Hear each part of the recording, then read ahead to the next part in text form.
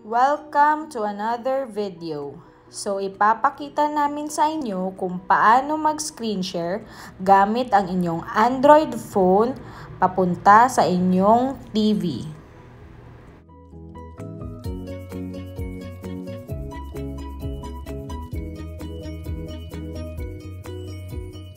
So, sa ating applications, punta tayo ng settings. Then, hanapin natin ang more connections. Then, punta tayo sa easy projection. Then, turn on ang wireless projection. Then, yung unit ng TV ay lalabas. Then, i-click lang natin ito. Then, antayin lang natin na maging konektado. May dalawa tayong projection mode. Una, yung desktop mode. Gamit ang ating touchpad, parang mouse ito na magagalaw natin ang cursor.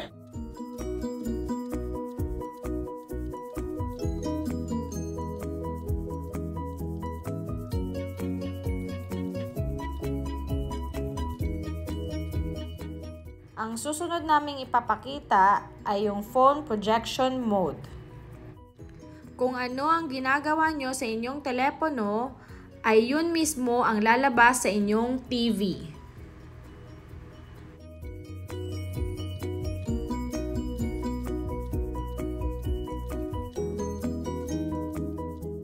Sa mas madaling proseso, pumunta tayo ng notification panel at i-click natin ang wireless projection at lalabas ang unit ng TV.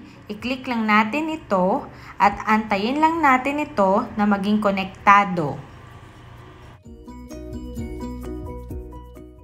Sa dalawang klase ng projection mode, sundin lang natin ang prosesong ginawa natin kanina.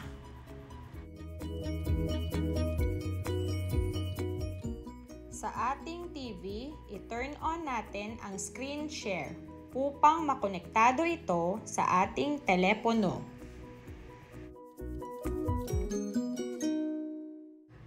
Ito naman ang screen recording ng buong proseso na ginawa natin sa videong ito.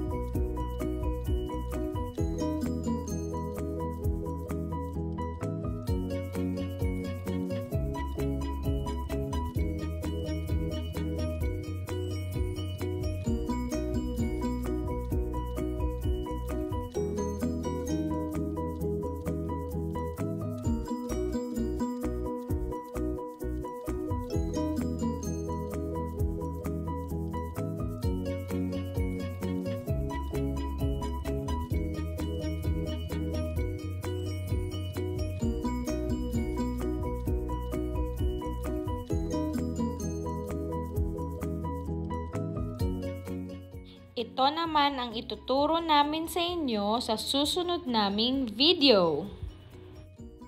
Thank you for watching, guys!